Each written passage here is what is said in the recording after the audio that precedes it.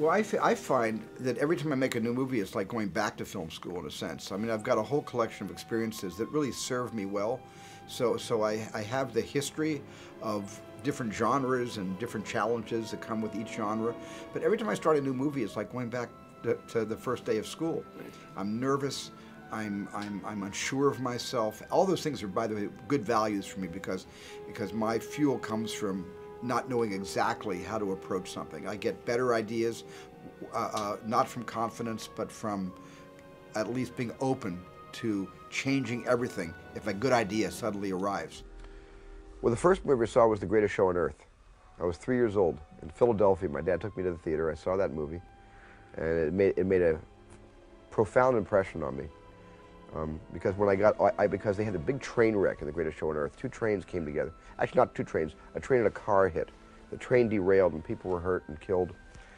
And I got interested in Lionel trains because of that movie. And I remember, because of The Greatest Show on Earth, when my dad got me my first train set, this is years later, I remember that movie, and then I used to use his 8mm Brownie movie camera to film train wrecks, trying to imitate the great train wreck in that film I saw at 3. And I think in a way that somehow that sort of perverse, sensational subject matter began to suck me into a hobby which became a profession.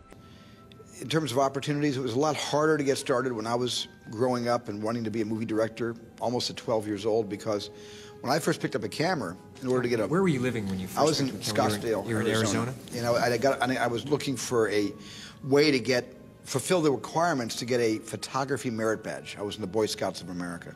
And the requirement was to tell a story with still photographs. And my dad's camera broke. He did not have a still camera. Like the Brownie Kodak that he had wasn't working. So but he did have an 8mm Kodak 8mm movie camera. And I went to the Scoutmaster and I said, can we change the rules just so I can tell a story on film because we don't have a still camera? And the Scoutmaster said, go ahead and do it. So I got 3 minutes worth of film, which is, by the way, all of those cameras used to take, these little 3-minute rolls of film. And I made this Western on a weekend. I just figured, you know, you'd do a shot in this direction of the bad guys with their guns and masks on, and my sisters played the damsels in distress in the stagecoach. And I made this little movie and then showed it to the Boy Scout troop that weekend, and they all went crazy for it. They screamed and applauded, and I suddenly got bitten by that bug, and I wanted to do this for the rest of my life. It was like, became so clear to me.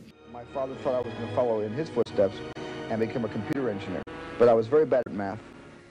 And he gave up, and he, at one point, said, what do you want to do? And I said, I want to be a movie director. He says, well, you're going to be sorry, because that's going to lead to disappointment. And I said, no, I think I can make it in the movie business.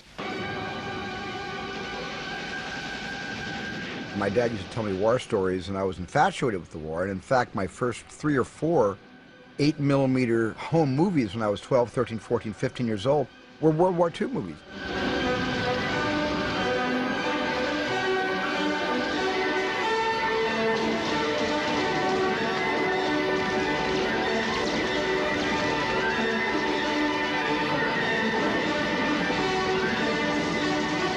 I never had a big thought about what I could do with movies in those days. I was infatuated with the control that movies gave me in creating a sequence of events or a feeling or a train wreck with 2 Lionel trains that I could then repeat and see over and over and over again. And I think it was just the realization that I could change the way I perceive life through a funnel or another medium to make it come out better for me.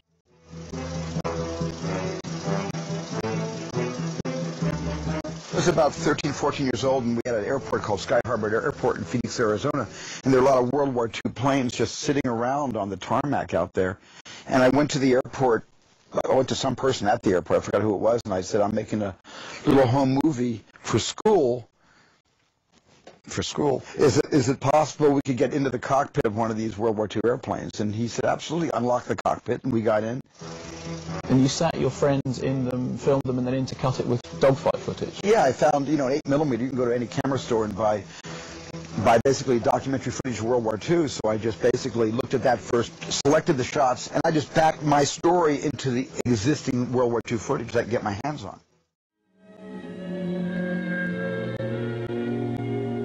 For skinny little Stevie Spielberg from Phoenix, Arizona, son of a computer specialist and a former concert pianist who divorced when he was young, making movies was a way to compete and get attention, a source of self-pride, a way to overcome his lack of popularity and his loneliness.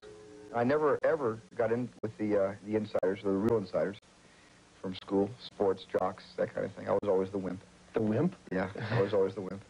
But I really enjoyed... and movies let you do what? Well, movies sort of just gave me a chance to, you know, to be the leader of my own group, I guess. I lived in a beautiful house, and I got as far as the carpeting and the drapes in the Steinway, and then he took over. And my house, from the time I can remember, was a studio. I think the big seminal moment in my life was when I saw Lawrence of Arabia for the first time. You know, in 70 millimeter. First week it was showing in Phoenix, Arizona. I believe it was at the Palm Theater when it came out. And I was around, I suppose I was around 15 years old, perhaps, when it came out. 14, 15, around there. And that's when I wanted to, after that movie, after that experience, I wanted to make films, not just as a hobby, but I wanted to go into the profession. And I began looking for ways to do that.